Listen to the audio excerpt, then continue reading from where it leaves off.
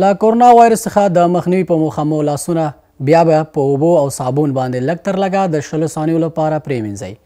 د ټوخي او پرنجي پر مهال مو خوله پزه په خپل بازو یا سنګل دستمال باندې پټ کړئ. خوله پزه او سترګو ته له لاس وروړو څخه ډډه وکړئ. د خلکو ترمنځ فاصله له پامه مه باسئ. لږ تر لږه 1 متر له یو بل څخه لرې اوسئ. له خلکو سره نږدې تماس او غونډو او ناستو له ورتګ څخه ډډه وکړئ. هغه وسایل چې په لاسونو باندې ډیر لمس کیږي پاک او ضد عفوني کړئ. دغه پیغام تاسو ته د یونیسف او د پولیو د بیړنیو چارو مرکز EOC له لورې وړاندې شو. د لوی څښتن طلا په سپیشل نامه د شرق ټلویزیون درلودونکو سلامونه او نیکې هیلې مې ومنئ. ماښام مو بخیر. په دې هیله چې د خوشحالونو ډک ماښام مو پیل کړی وي دوستانو، بیا هم رنګین ماښام خپرونه کور به ستاسو ورور فهیم حکیمي سره د خپل تخنیکي همکارانو عبدالستار همدرد، عاصم ملکوزی او سید مختار سعادت ستاسو درنه حضور ته حاضر شوي یو په دې هیله چې خپرونه تر پایه پورې وګورئ او راسره ملتیا وکړئ. دوستانو تاسو کولی شئ زموږ خپرونه د یوټیوب د لارې هم وګورئ. شرق ټي وي ته لاړ شئ او کومه خپرونه چې غواړئ نوم ورکړئ، نو موږ وخت په وخت ټولې خپرونې یوټیوب ته اپلوډ کوو. او دې تر څنګ د رنګین ماښام د خپرونې پیج له ځان سره لایک کړئ، خپل وړاندیزونه را سره هم شریک کړئ تر څو وشو کولی چې لا بهترې خپرونې جوړې کړو. موږ ستاسو د خوشحالتیا دپاره کار کوو. بیا هم را سره په خپرونه کې میلمه به وي، دا چې څوک دی لاړ به شو ویډیو به وګورو. دوستانو بیا هم ښه راغلاست په دې هیله چې جوړ اوسئ. دوستانو بیا هم د رنګین ماښام د خپرونې لومړی برخه ده چې موږ د میلمه د کاري ساحې څخه لیدنه کوو. دوستانو زه همیشه میلمه نه معرفي کوم ځکه چې پرېږدو یې سټډیو ته د کارونو لیدنه کوو. لومړی ډېره مننه چې موږ ته مو وخت راکړه. مننه حکیمي صاحب، کور رمضان چې راغلی په دې مصروفیت وخت کې تاسو موږ ته وخت راکړو، راغلی زموږ ساحې ته راغلی، زموږ د کار څخه هم لیدنه وکړله. آباد اوسئ. ښه راغلاست تاسو ته. ډېره مننه. علي محمد کاکړ نوم به یې زه ووایم، نور به دنده بیا پرېږدو، تاسو به ویډیو کې وګورئ بیا به سټډیو کې ورسره. کاکړ صاحب دا راته ووایئ چې د شوباتو څخه څه رقم لیدنه کوئ، مثلا کنټرولینګ هم څه رقم کوئ؟ بسم الله الرحمن الرحیم. تاسو ته بهتره معلومات ده چې د ننګرهار ولایت د شهیدانو او معلولینو چارو امریت تقریبا د 30,000 شاوخوا شهیدان او معلولین ثبت او راجستر لري، چې د دې برخه کې زموږ د کارمندانو تشکیل چې دا ډېر لږ دی او موږ دلته د شهیدانو معلولینو چارو وزارت چې دا نوی تشکیل شوی تقریبا په شاوخوا د 1.5 کال شاوخوا کیږي چې دا نوی را ایجاد شوی دی او همدارنګه دلته امریتونه نوي را ایجاد شوي دي. دوی کې موږ کار کوو، تغییرات راولو او دوی کې موږ الکترونیکي سیستمونه فعالوو چې همدا و چې ټول کارمندان زموږ په کاري شعباتو کې مصروف وي او موږ امریت کې د دوی نظارت او د دوی هغه بهرني کوم مشکل چې دوی لري موږ دا وخت په وخت د مقاومات سره شریکو، ولایت مقام سره شریکو، وزارت سره شریکو، د دوی ستونزې اورو ورزو. خو د دوی لپاره مو چې لا شفافیت رامنځته شي، د دوی لپاره مو په نوي ډیزاین الکترونیکي سیستم فعال کړی چې د دوی کیمرې دي، د دوی کیمرو نه تعقیب کوو چې دوی څه کار کوي. دا بیا کیمرې زموږ چې دي 6 کیمرې لګېدلې دي په شعباتو کې او د دې د ساحو کې 6 کیمرې لګېدلې دي. که چېرته موږ مصروف هم اوسو، خپل کار کې مصروف او زموږ د دې کیمرو ریکارډینګ روان دی، ریکارډ کېږي، شپه ورځ چالان دي. بیا د دوی مازدیګري یا د ماښام ټیم کې چې موږ راځو دلته زموږ کارمندان رخصتېږي، زموږ مراجعین رخصتېږي، بیا د دوی ریکارډ راوړو، هفتهوار دوی ریکارډ ګورو چې د ورځنۍ کوم فعالیتونه دلته شوي دي هغه ګورو، تعقیبه ووایي چې دوی کې مثال کوم چا تخلف یا څه دغه نه وي کړی که نه، یا زموږ په اسنادونو کې چا ګوتې نه وي والي، دغه وخت په وخت سره تعقیبه وه او ورځو وخت نه وخت د دوی شعباتو ته ورځو، د دوی شعباتو کارونه ګورو او د دوی کارونه تعقیبه وه چې دوی څومره کار کړی، څومره پرمختګ کړی دی. دا مهال زمونږ مختلف کارونه په دې امریت کې روان دي. موږ د 1499 کال حقوق شروع دي چې خوشبختانه د نظامي شهیدانو پیسې او د نظامي مالونو پیسې مو تقریبا 98% د هغوی پیسې ورکړي دي او دې ترڅنګ ملکي مالون ته معاشونه شروع کړي دي. د وزارت محترم مقام او د ولایت مقام د په جریان کې اچولی هغوی موږ ته رهنمود را لېږلی دی چې دوی ته هغه کوم پخواني کارتونه چې وو هغه باطل شو او دوی ته نوي په ډیزاین باندې پریپیډ کارتونه ورکوي چې د دوی معلولین تثبیتیږي، معلول کتل کېږي، هغوی ته بیا کارتونه ورکول کېږي، هغوی ته معاش بیا د 6 میاشتو موږ اجرا کوو. بالکل ډېره مننه کاکړ صاحب. دوستانو داسې کوو چې کاکړ صاحب چې یو څو دفترونه مثلا خپل تعقیبوي، موږ به یې د سکرین د لارې دوی سره تعقیب کوو. تر پای پورې زموږ ملتیا وکړئ.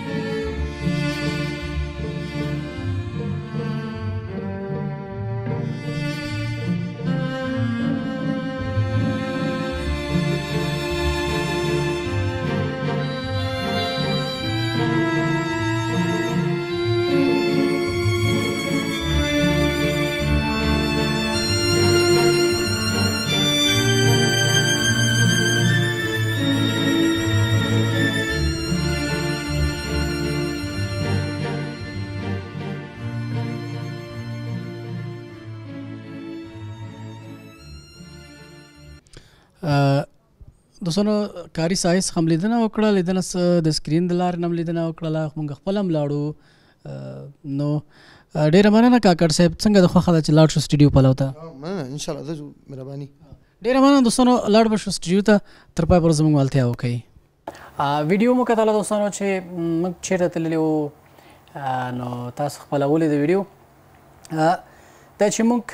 په هر حال کې اوسېږو، په څه رقم حالت کې اوسېږو، دا چې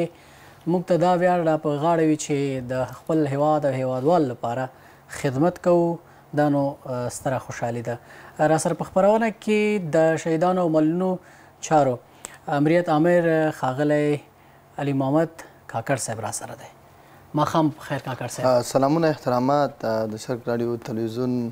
اوریدونکو لیدونکو ته سلامونه احترامات وایم تاسو ته او حکیمي صاحب کور و ودان چې موږ ته م وخت هیله کوم کاکړ صاحب هرکلی کوو درته. دوستانو دا چې کاکړ صاحب خپله هم تاسو پوهیږئ چې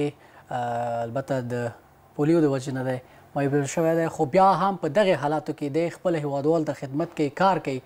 یعنې دا ډېر د خوشحالۍ ځای دی. نن به د کاکړ صاحب سره د شخصي ژوند او د ده په کاري ژوند خبرې کوو. لومړی رای به شو دې ته کاکړ صاحب چې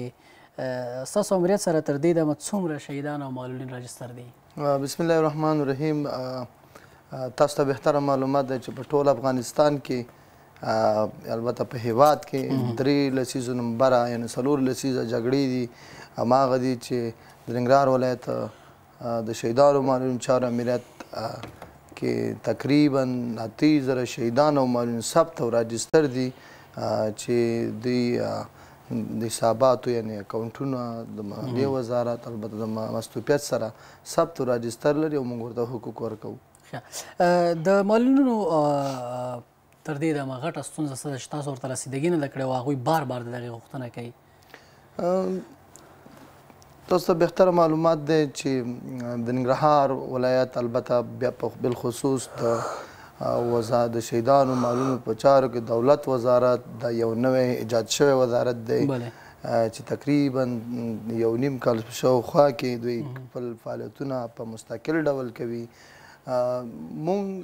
هڅه کوو چې معلول او د شهید ورثو ته ښه خدمت عرضه کړو او دوی ته لا الکترونیکي سیستم او البته لا اسانتیاوې برابرې کړو. په دې باندې موږ کار کوو، هڅه کوو. ستونزې به وي شاید، خو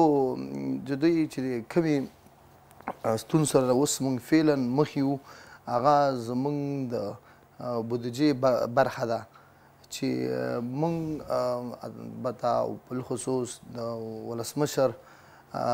او زموږ د وزارت مقام دې هڅه کې ده چې عمومي یو الکترونیکي او البته بایومټریک وکړي شهیدانو ورثه او معلولین چې دې برخه کې موږ کار کوو لګیا یو چې ته یو کمیسیون دایر شوی دی هغوی کار کوي نو د بودیجې کمبود د دې لپاره دی تر څو موږ وکولی شو چې شهیدان او معلولین تثبیت کړو چې څومره موږ سره مستحقین او څومره دغه دي دی ته معاش ورکړو دغه دپاره موږ دغه بودیجې کمبود سره مخ یو یعنې واقعیت ستونزه شته په هره اداره کې ستونزه شته رب دې وکړي چې دغه ستونزې حل شي ځکه چې افغانستان زموږ استاذ هیواد ډېر یو جنګ ځپلی هیواد دی او بیا متاسفانه وایم چې بدبختي دلته دا ده چې کله زموږ یو شخص یو موقف ته رسیږي نو بیا خپل د موقف نه ډېره ناوړه ګټه پورته کوي او خدمت نه کوي هغه څوک چې خدمت کوي هغوی هم خدمت ته نه پرېږدي کار ته نه پرېږدي کاکړ صاحب بیا ونیوه کله دا کېږي چې دغه د مالونو شهداو د معاشونو په هکله آیا دا څومره حده پورې حل شوی او که نه هماغسې دی پاتې موږ د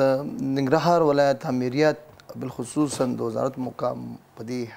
هڅه کې موږ ته لارښوونه کوي او نمودونه رالیږي چې د شهیدانو معلولینو ستونزې او هغه معاشاتو برخه دا په ډېر شفافه ډول باندې توضیح وکړو او موږ تر دې مهال د نظامي شهیدانو معاشات چې کوم نظامي معلولینو معاشات تقریبا 98% د دوی شپږ میاشتني حقوق چې لا شپږ میاشتې پوره هم نه دي موږ ورته تادیه کړي دي یعنې ورکړي هم دي او د دې تر څنګ ملکي معلولینو ته کار روان کړی دی چې دوی هلته عملا راځي هلته موږ ته کاپیانې راکوي او د دوی هغه اسناد دغه ګورو چلې کتابونو کې دا رسو او دا موږ یو بل پروګرام شروع کړی د پریپیډ کیش کارت په نامه چې دوی ته نوي کارتونه ورکوي او چې همغې تقریبا یو 98% شاوخوا د دوی د شفافیت دغه صحیح کېږي بیا د دې تر شا موږ یو بل کمیسیون لرو چې دا ولسمشر جوړ کړی دی چې ولایت مقام او پکې د مقام یا رئیس غړیتوب لري او د دې تر څنګ محکمه څارندوالي احوال نفوس زموږ امریت عضو سره دا سره په ګډه باندې یو کمیسیون جوړ دی چې د دوی اسنادونه به بررسي کوي د دوی شهید دي د هغې هغه وثایق او د دوی تذکرې د دوی د مهال د واقعې دغه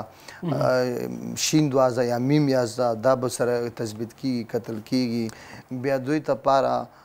موږ بایومټریک پروسه لرو چې هغوی به بایومټریک کېږي او تر داسې ووایه چې موږ د شهیدانو معلولینو ته په نوي سیستم کې به تقریبا د دوی 100% حقوق رسول کېږي د خیر انشاءالله تعالی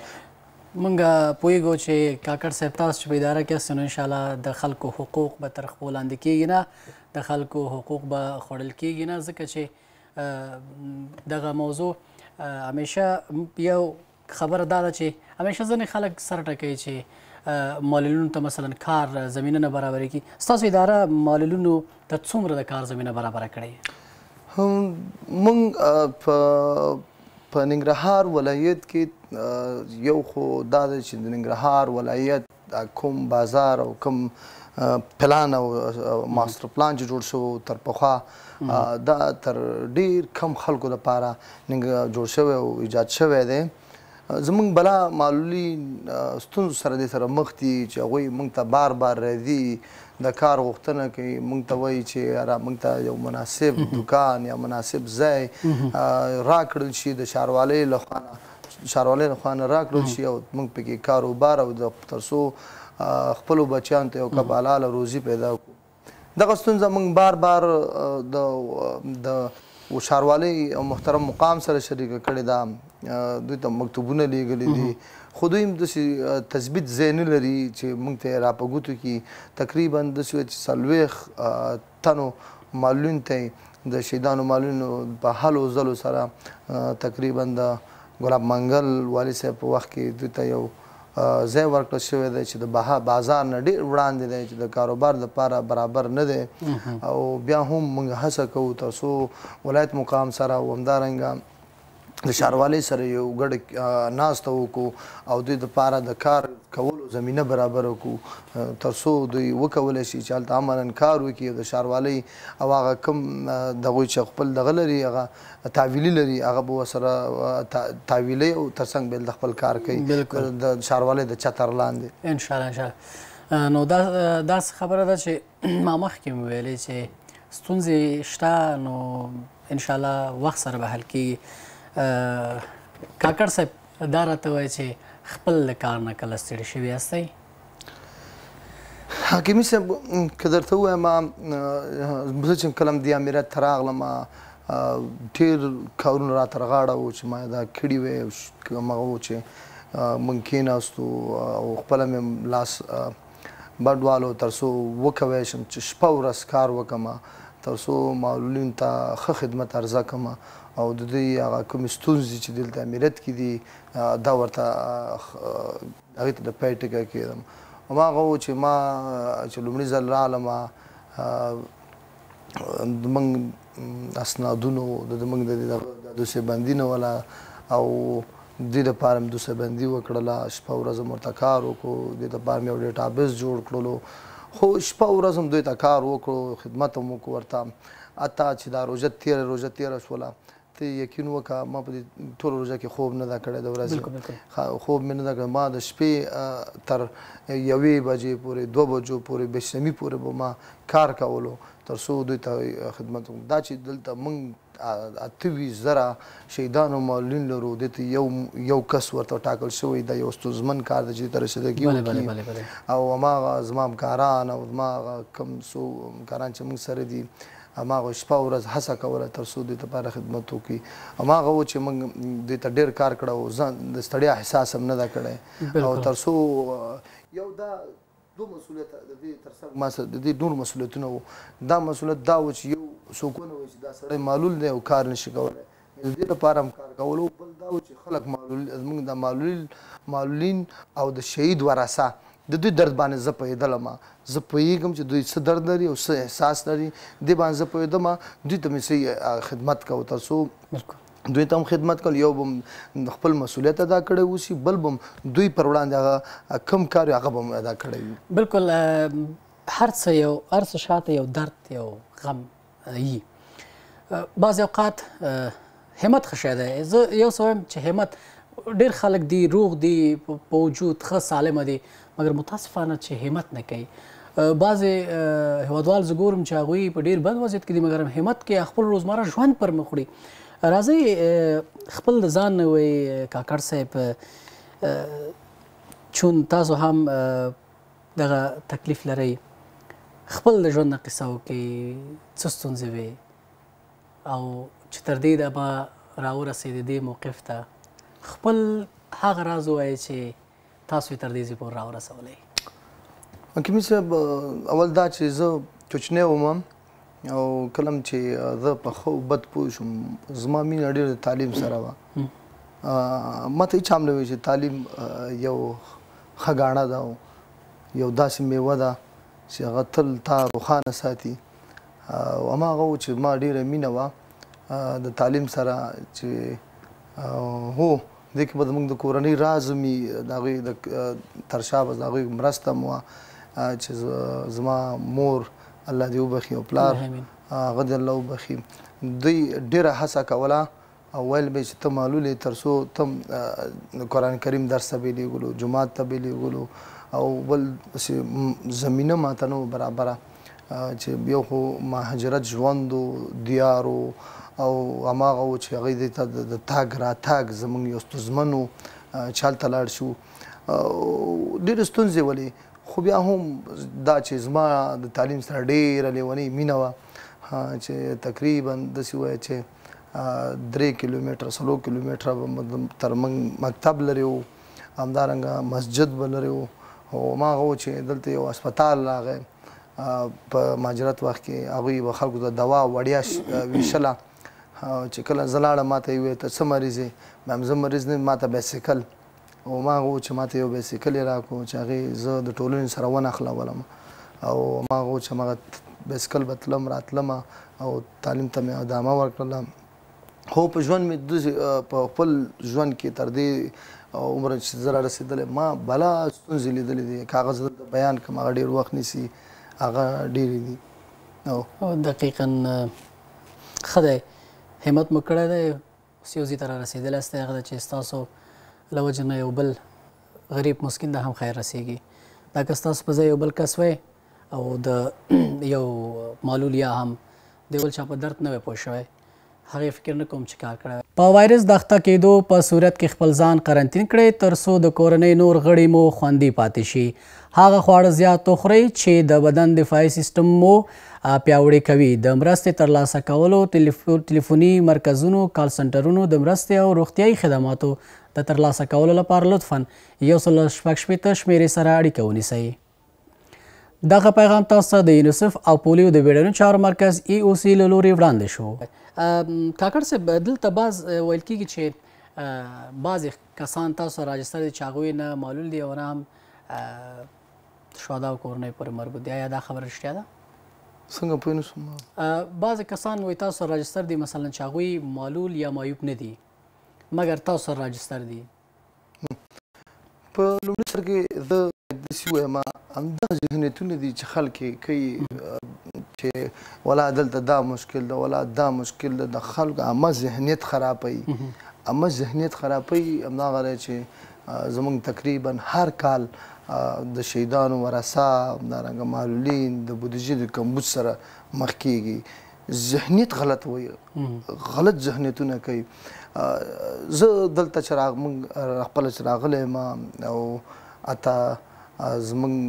نورې دغه چې دلته خپل موږ چې کله معاش توضیح کوو خپل رهنمودونه لرو خپل طرز العملونه لرو. بل دا چې کله دا کتابچه جوړیږي دا ډېره په اسانۍ نه جوړیږي چې ولا عریضه دې وکړي او راشي احکام وکړو کتابچه یې جوړه کړي. نه دا ډېر یو پړاوونه ته مراحل لري چې دا د ملي امنیت نه خلاصیږي دا د قومندانۍ نه خلاصیږي دا د تروریزم نه خلاصیږي دا د ملي امنیت عمومي ریاست نه خلاصیږي. د دوی نه چې کله خلاصه شوه بیا د دوی ته یو ګډ کمیسیون لري چې دا د ملي امنیت ډاکټر دی د سید عامې ډاکټر دی د کورنۍ چارو ډاکټر دی د دفاع وزارت ډاکټر دی. یو مسلکي کس زموږ د ریاست دا ګډه سره کینی دې ته کمیسیون ټاکل کېږي.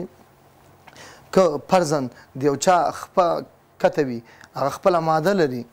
هغې ته به کتل کېږي خپله ماده ویل کېږي چې 138 ماده په دې اساس دا دومره فیصدۍ مستحق دی. هغه داسې یو کمیسیون دی چې په هغې باندې د هیڅ د ارګان زور نه رسېږي. مختلط کمیسیون دی چې هغه ډېر په اداره کې یعنې د حکومت ملا حیثیت چې دی هم د دغه خلکو نه جوړ دی. ځکه چې ملي امنیت یو داسې اداره ده چې هغه هر نوع جرم چې کېږي هغوی ګرفتاري کوي. دفاع چې زموږ د بسته د وطن دفاع کوي. همدارنګه کورنۍ چارو وزارت هغه د بسته د هیواد ساتنه کوي. صحیح ده. صحت عامه د ټول هیواد دارو او درمل هغوی کوي. هغه داسې مختلف کمیسیون ډېر قوي کمیسیون دی. هغې کمیسیون نه به څنګه تېر شي د هغې بار بار دغه کمیسیون چې کله وټاکل شو چې کله هغې نه راغلو بعد هغې نه تایید دپاره دا بیا لیږل کېږي قومندانۍ ته بیا لیږل کېږي څارندوالۍ ته بیا لیږل کېږي ولایت ته بیا لیږل کېږي چې خپل امضاګانې وګوري چې دا صحت دی او که نه بیا صحت کوي امضا کوي او ټاپکې راځي. دې نه چې کله خلاص شو چې کله دا جوړ شو بیا دې ته یو بل آیت راځي چې د مالیې وزارت دی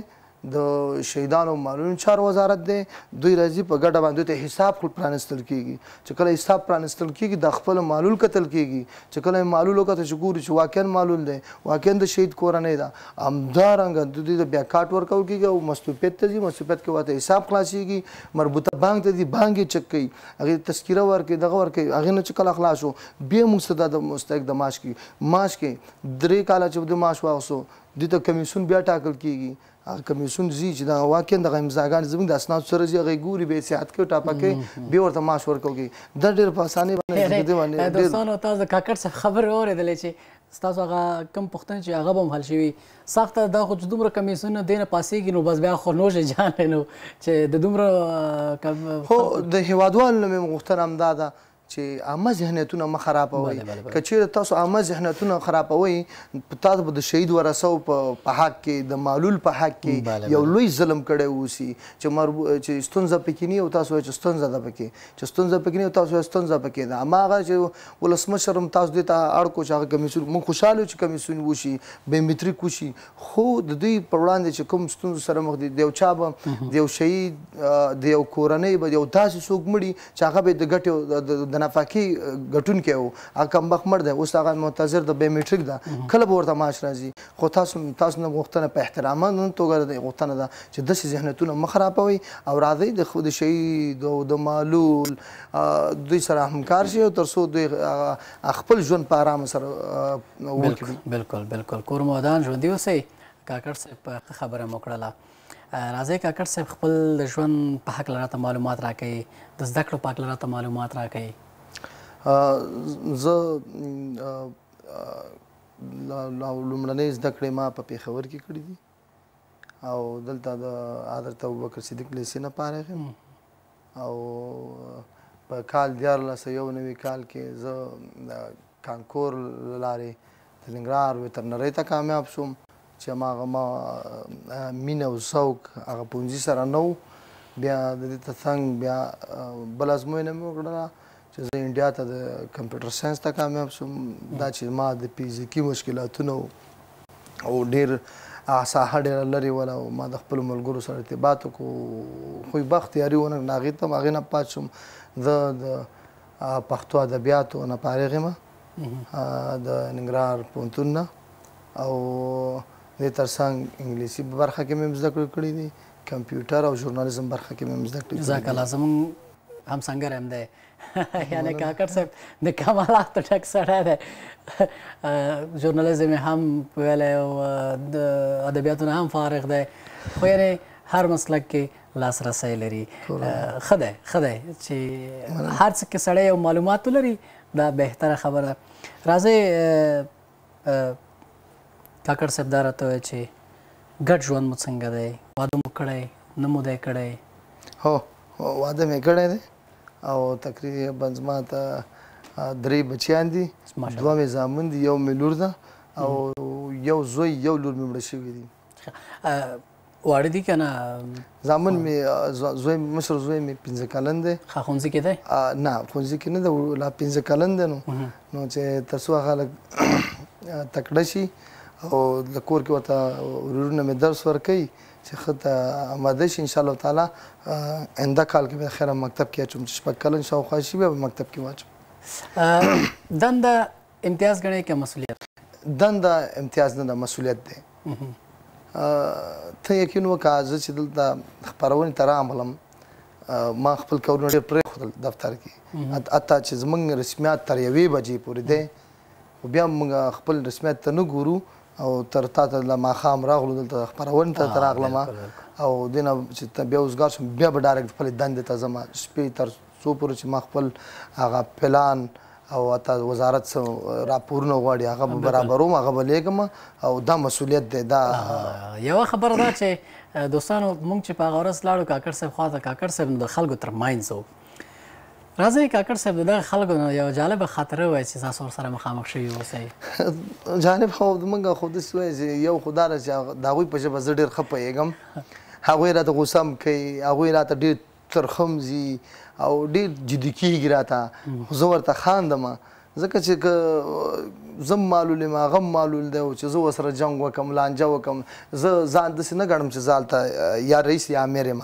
زه هلته داسې ځان ګڼم چې زه یو کشری ورور یم که د کور غړی یم هغوی راباندې ښه تیز راځي ښه دغه کوي غوسه راته کوي دغه کوي خو کله چې هغه کار انجام کړم او کله چې کار وکړم چې لړ شي بیرته راځي بیا مې بیرته په خوله کوي لکه ماشوم غوندې زموږ ځینې خلک نن هم تقریبا یو کس یو معلوله وه زړه وه ډېر زړه وله وایي زه کونړۍ ناروغۍ لرم کونړۍ ناروغي لرم او دغه وکړه زه زر مې دا کار خلاص کړه ما خاصه کورنۍ ما ناروغي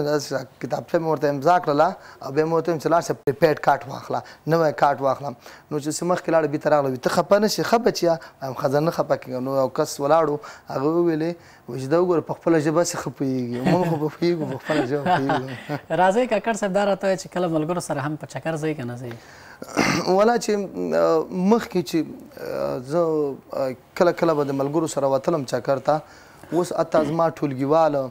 او همدارنګه ملګري زنګونه وهي چې والا ماښام ټایم کې چې والا زموږ راغلي وو چمن کې ناست یو تاسو راشئ لږ کښېنو خو ما سره وخت نه وي او هغه ملګري به ما نه خفه کېږي او دغه کېږي هغوی نه ستاسو د تلویزیون له لارې بخښنه غواړم پرې چې د کار وکړو د خلکو ته دا اداره تغییر کړو دوی ته ښه خدمت عرضه کړو او بیا به زموږ ناسته او دغه به بیا سره وشي کاکړ صاحب دا راته وایه چې په افغانستان کې که وغواړئ چکر ته لاړ شئ کوم ولایت ته به لاړ شئ ولا نو چې افغانستان ټول ښکلی ښکلی ځای دی خو بیا هم یو د هېواد خو زه چې ډېره سکون اخلم او دغه نم کونړ ښه کونړ ښه ځای دی موږ تللي وو ښایسته دره ده رب دې په هېواد کې سوله راولي چې هر خوا ته موږ وشو کولی چکر لاړ شو راځئ دا راته وایي کاکړ صاحب چې اشپزي کولی شئ دغه په کله چې متعلم وم نو زموږ د کورنۍ غړي ټول دغه ته لاړه کلي ته لاړه یو واده پروګرام هغلته لاړه ما غوښتل چې ځان ته زه چپس پوخ کړم نو چاکو مې راواغوست الوګان مې پاک کړو اوس حیران د اوس څه شی وکړم چې مخکې لاړ شم وایي نو غوړي مې هم څه کړو دا الوګان به مې چې ور واچول کاشوغه به مې چې پکې وواله هغه به دغه شو میده شو هغه چپ به ترې نه راغله هغه مې ترې لرې کړه نور به مې ور واچول هغه بیا به کاشوغه به کړله اخر بله ورځ ما سوچ وکړو چې ولا دا څه شو بله ورځ ته چې ته ځې مسافر به یې دغه اوس ښه یم دیګ کولی شم نو چې دیګ بیا پخی څه شی ښه پخولی شي موږ در مېلمه شو دیګ چې زه کومه ښه روش پخولی شم او روش پخولی شم دوستان تاسو شاید چې بیا موږ د کاکړ صاحب سره مېلمانه کېږو مننه هر کله راشئ ډیره مننه کاکړ صاحب کور ودان رب مو ژوندی لره او بریا مو په برخه شه ډیره مننه چې خپرونې ته راغلی کور ودان اباد الله دې عزت وکړي مننه کور ودان چې وخت یې راکړو موږ ته او کومه زیاته رن شوي تاسو بخښنه کوئ زموږ لیدونکو